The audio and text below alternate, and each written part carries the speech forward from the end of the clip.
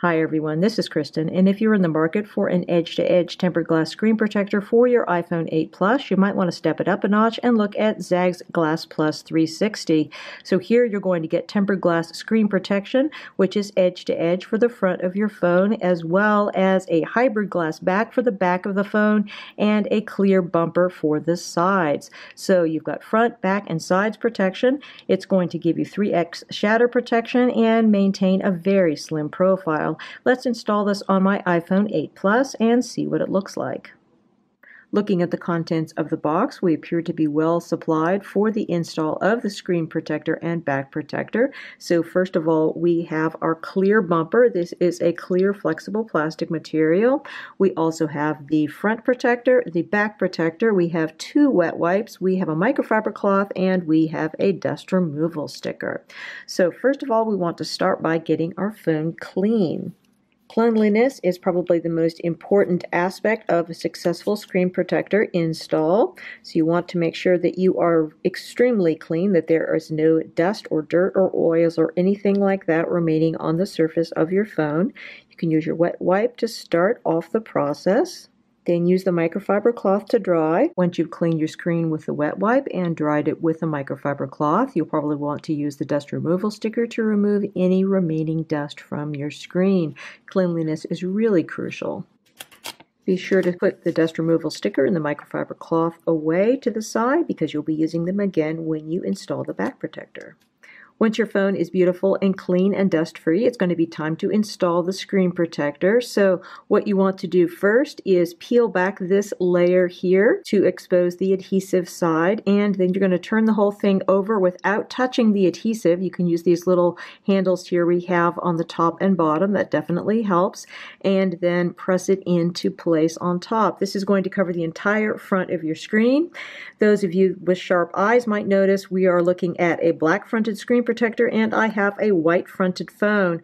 So sorry, that's just what Zagg ended up sending me. So I think it's going to have kind of an interesting look. It's going to give me a rather hybrid looking phone. That will be rather interesting as a result. But do be assured that Zagg does offer this product in both a white front and a black front. They just sent me the wrong one, but it's going to be the same install anyway, so I think that it will be okay.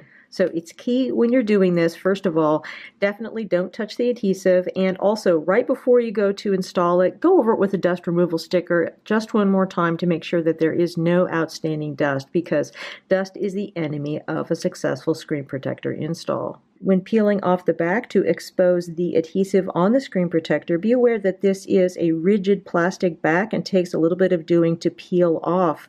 Don't just peel the little sticker off here because that's not going to work. You need to peel off this entire hard white plastic back in order to expose the adhesive. Next, you want to take the screen protector and lay it down very carefully. Look at the position of the home button and your microphone and speaker holes and make sure everything is positioned correctly before laying it down entirely.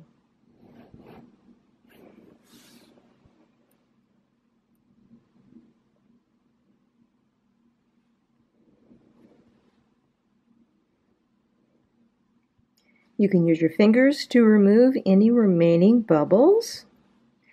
Once you're reasonably satisfied with the install, carefully peel back the outer plastic layer to expose the screen protector.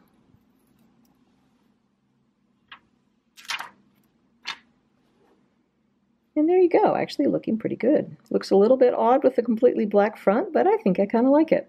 Anyway, definitely mixes things up a bit. Now we're going to go through the same procedure with our hybrid glass back protector. We need to clean the back of the phone and then put the back protector into place. Fortunately, we have another one of these wet wipes. Comes with 2, as I mentioned before. And go over it with our microfiber cloth. Want to remove any dust you happen to see. Once the back of your phone is perfectly clean and dust-free, you're going to want to peel off this sticker marked 1 so that the back of the back protector adhesive will be exposed. And then you need to put down the back protector, pay attention to the alignment on the sides and on the bottom, and then make sure this part is going to go underneath the camera. And once you have things aligned perfectly straight, let it go, and then it will adhere properly. Be careful not to touch the adhesive back. You can use these little holder things. Get things as straight as you can, and then draw a line with your finger along the middle to start the adhesion process. Once everything appears to have adhered correctly and you don't have any more visible bubbles, you can peel back the outer plastic layer and then you will be done.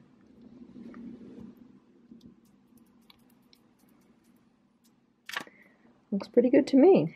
Your final step in installing the Glass Plus 360 is to put on the flexible plastic bumper. It's recommended that you start from the back and then slide it on the one side and then put it around on the others. Looking at the results of our install, I'm overall really quite impressed with this product. I think that the screen protector is excellent.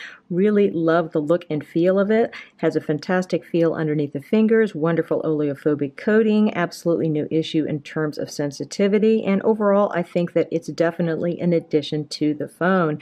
The back protector does show a few more fingerprints and smears, but overall has a very nice feel to it. It's this hybrid glass, and so that's not going to be as fingerprint resistant as the screen protector is going to be, but it's going to provide more protection, and that's what you need on the back of the phone. So I think that you're going to show more fingerprints and smears with a space gray phone as opposed to the silver phone that I have here, or with a gold phone.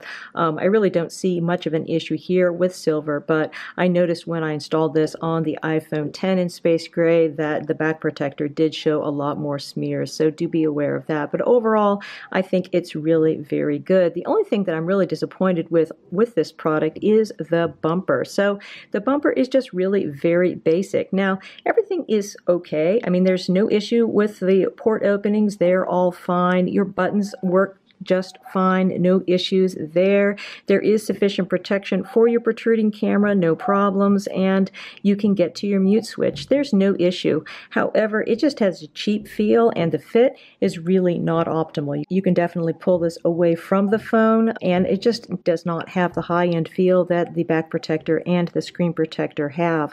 Good news is that you should be able to use the back protector and screen protector with other bumpers, so you may just want to get this and simply not use the bumper case that is included with this, because it's really not giving much value added to the package at all.